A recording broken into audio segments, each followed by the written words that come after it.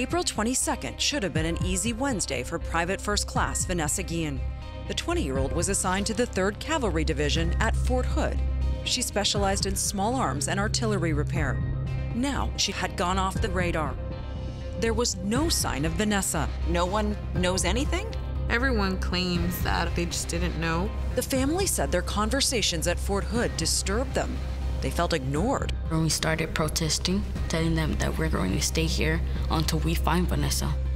Meanwhile, Lupe discovered a series of investigations into problems there. My sister's not the only one missing. Then I read 2 mass shootings, various prostitution rings, gang members, drug use, violence, racial inequality. I was like, what's happening in Fort Hood? This is something bigger than just a missing soldier.